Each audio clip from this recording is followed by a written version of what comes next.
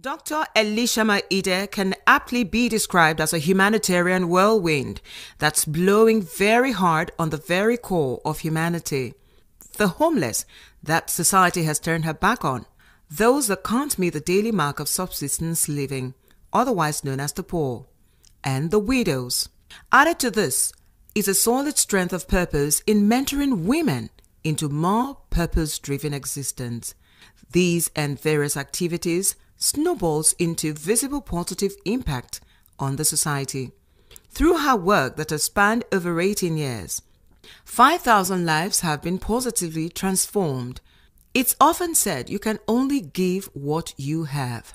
This woman of value, with a heart of gold, has given her heart to the people on the streets and those in the very odd corner of economics, thereby adding tangible value to the society. The burning desire for a better society expectedly gave birth to the Partnership for a New Nigeria, PFAN. With the flames of patriotic fire burning deeply in her heart, Dr. Elishama Ideh has leaped over walls of insurmountable doubts and run against troops of unbelief to midwife a series of credible and laudable projects throughout the country. All these through the political advocacy organization, PFAN. They have been working ceaselessly on all projects that ties up neatly with its ideals, patriotism, raising awareness on the need for patriotism to be the second nature to the new generation of Nigeria in order to birth the new Nigeria together, where justice and equity reign supreme and love for country is a source of pride and joy. In the last 9 years of its life, the Partnership for a New Nigeria made very far-reaching moves to ignite the spirit of patriotism. In 2010, PFAN, under the leadership of Dr. Elishama Ideh, lit torches and raised the flag in the 6 geopolitical zones of the country, a very remarkable futuristic feat. Credence enveloped PFAN when she fished out Pat Taiwo Akinkunmi from penury. This great Nigeria had designed the Nigerian flag. The Partnership for a New Nigeria literally lit the torch around this Nigerian. He was remembered. Nigeria took notice, and the former president of the Federal Republic of Nigeria, Dr. Goodluck Jonathan, invited him over. He met with the king. Like every of such meetings, he did not leave empty-handed.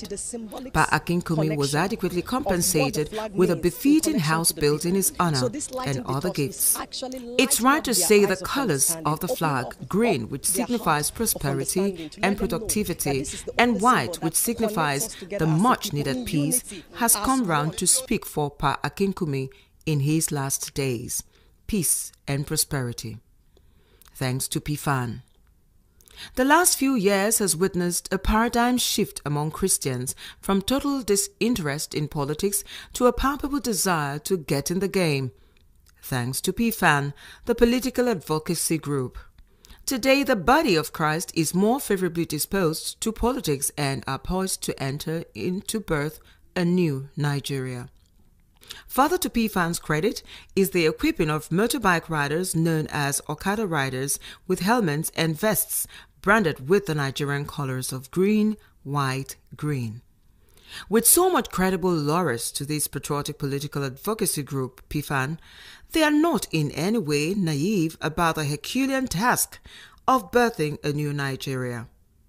However, if patriotism is defined as love and devotion to one's country, Dr. Elishama Ideh fits that definition. In her own words, this is where PFAN is headed.